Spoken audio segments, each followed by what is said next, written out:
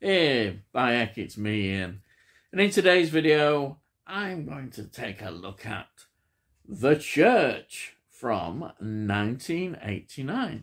It's an Italian supernatural horror film, and it's rather good. In fact, it's not rather good, it's brilliant. I love it. Absolutely love it. Hey, I do. Anyhow, it's 100 minutes long. Rotten Tomatoes, well, they give it 64%, which I suppose ain't too bad for them. But hey, this film is fantastic. I really do love this film. Now, the screenplay of this Italian film is Dario Argento. Yes. And Franco Farini. And Michele Soavi. Michele Soavi, of course, happens to be the director as well of this film. But yes, he was involved in the screenplay. It's produced by Dario Argento, Mario Caresci Gori, or Vittoria Caresci Gori. Hey, I'm trying.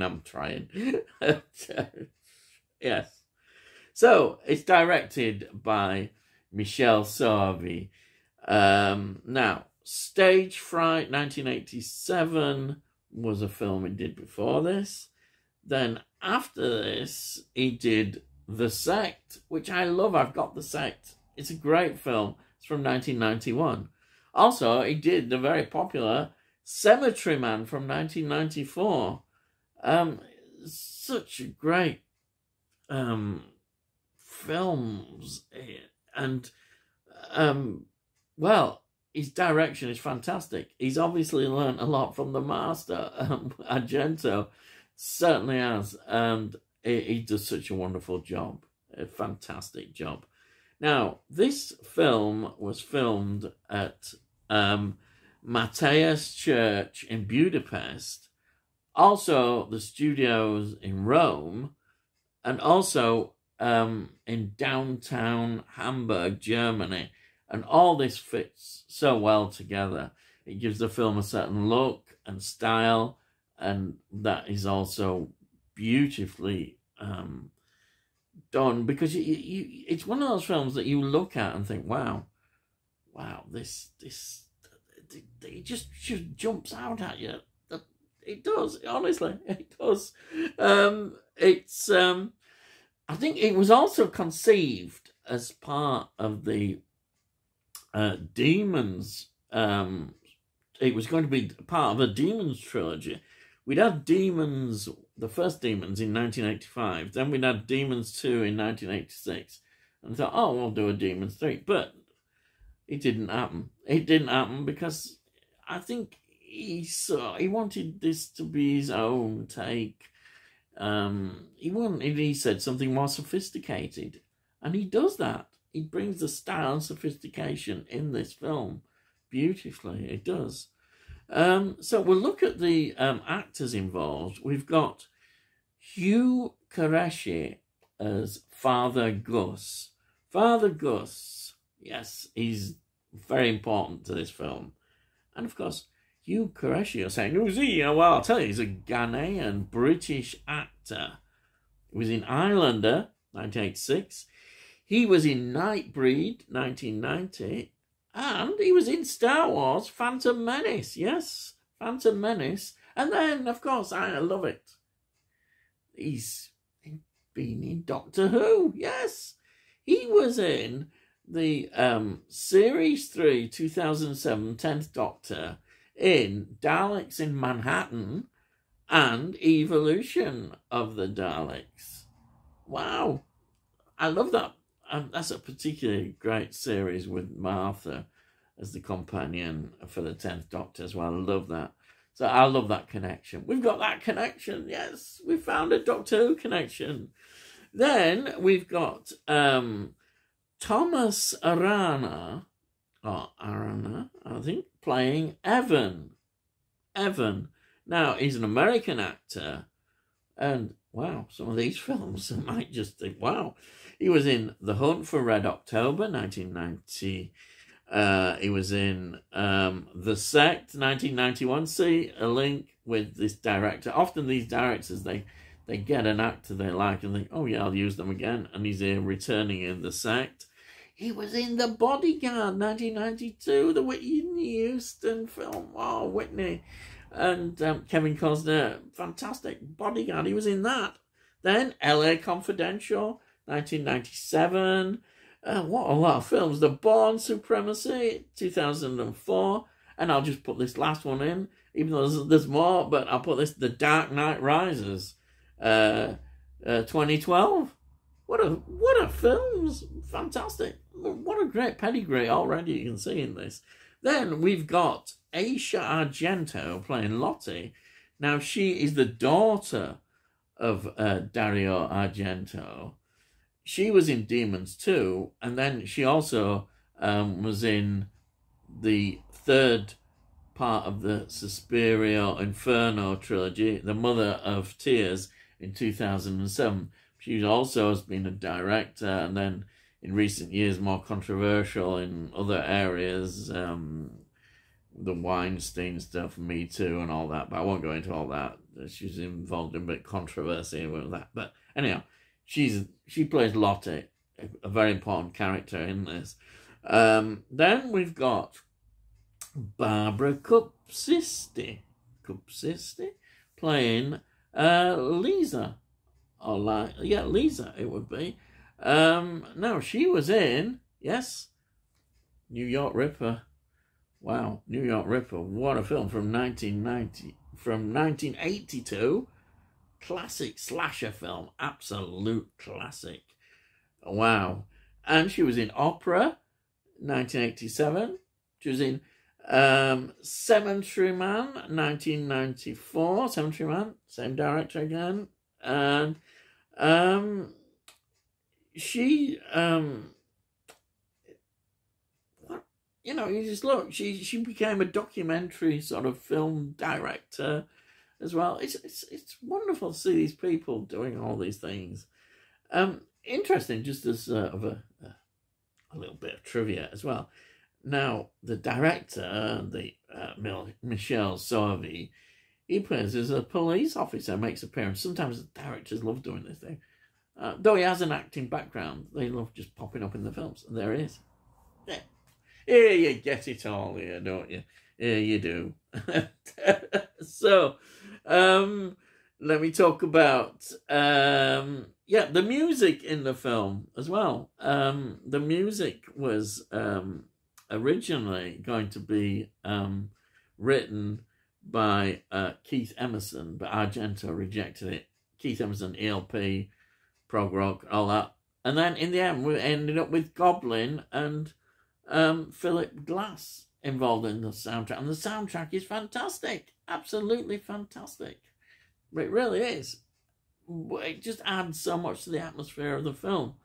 So what is this film about? What is this film? It is, well, the start of the film, I love the start of the film because it's quite a great introduction. It really gets you into the whole feel and atmosphere of the film. You've got these like Teutonic knights from the medieval period.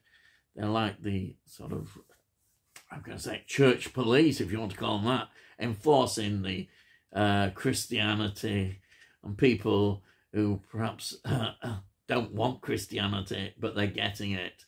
And it ends up with a massacre. They are basically getting rid of all these people they believe are possessed by demons and the witches and all that kind of satanic stuff. They massacred them all. They buried them, and it's decided that they want to keep the evil in the ground. So what better way of doing that, they think, is build a church on it. Yes, it's a clever idea, isn't it? Or is it? So they put a church on top of this burial ground, if you want to call it. Yeah, you might as well call it a burial ground of all these. And that presence is still there, but they think they've sealed it in. And the architect who is involved in creating the church believes he creates this mechanism where, as if the evil escapes out, comes up into the church will lock itself and seal it in so that it doesn't get out into the outside world. That is the theory behind this. And that then is the sort of background to all this. And then we get into the contemporary world, the story of the new librarian come in. He's then meets this artist, and they develop a relationship, but he's very much interested in the mythology as well behind all this, and he discovers all these things, and he loves the whole atmosphere of these, paintings and manuscripts and, the legends behind all this. And that's how the film starts to develop from that, and the many various characters, until, of course, eventually the unthinkable does happen, that it's all unleashed into the church, and we get all the story about the chaos and everything that ensues with people trapped inside the church and how they're going to fight it. And, of course, the Father Gus character comes to the forefront as the man who's going to lead the fight against the evil. And also the Lotte, the young girl, is also important as well in this. As you see in the film, I'm not going to give you into all the details of it, but I love this film. It's a film that I can just watch and watch, and I just admire it so much. It's an easy film, but make no mistake about it, it's a gory film as well. It's very tense. It's quite horrific in places, but it's so well done. You just sit there admiring the special effects done there are all none of this CGI stuff. It's all sort of model related, and everything they do. And the other great thing is the church, the way you look at the church. I love churches. I do really love churches. They're works of art, and this displays the architecture, but also the relics and artifacts within that. It builds the atmosphere, the mythology of it all, and it's so well done. And then you get into the underground parts of the church, and tunnels and everything. It's all here, and it's so atmospheric. And then we get the mixture with the sort of contemporary modern world. We get all that as well. We see that, and it's great. I love it. I love that mix. And, about them, you could go into deeper sort of talk, thinking about, what evil and all that, and what is happening, and the revenge, if you want to call it like that. There's so many issues and wonderful things to just look at and contemplate, and it's a very, very enjoyable film. It really is. I can't recommend it enough. I mean, I really can't. I don't want to give anything else away about the ending as well. The ending is great. What a great ending.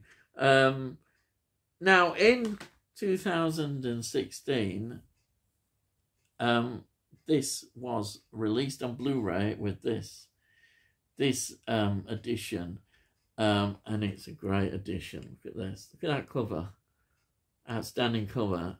Now, it's 2K restoration, and it's uncut, it claims to be. So we're getting the full version here, because I think there obviously were certain problems with censors, with some of the sort of gory scenes in this, sexual scenes as well. Look at this. Isn't that great disc, isn't it? Now, there isn't a great deal of extras on here, but the major one is an interview with Michel Sauvy, and the director goes into loads of detail. It's a great interview, and you get all the background, his ideas and thoughts about the film. It's highly recommended to watch that. It really is. I do recommend this. I really do. Absolutely love it. And it's quite reasonable. I think I looked on Amazon. It was only $12.99. Still, yeah. You can't say fair enough, and it's still available.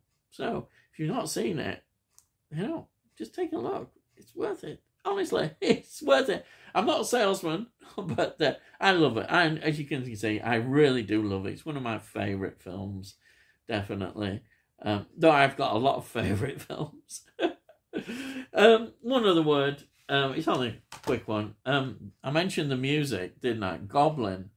Now, this Beyond the Darkness CD has a lot of their film music on here. I have got the Suspiria soundtrack by Goblin, but on here we have got, yes, some music from the church. It's on here, yes. So I can enjoy that as well as all their other great stuff that they did in some of the films. It's just great. This extra bonus having this, it really is, because I do love the music, and I think that's it. Yes. So if you're new to the channel and just stumbled along here and thought, hey, he's going on a bit, but you liked it and you want to know more about what I do with reviews and collecting and TV, movies, this and that, well, please subscribe, then we'll let you know when I produce videos. And if you like this, please give it a like. It helps with algorithms, so hopefully other people might discover this, or they might not want to when they see it, but we'll see anyhow. And I say it all costs no, which you can't say fairer than that. And yes, if you've got any comments, please put some comments down, and I'll answer all the comments. And that costs no either. You can't say fairer than that, can you? Hey, back. So all I've got to say is, I'll see thee again.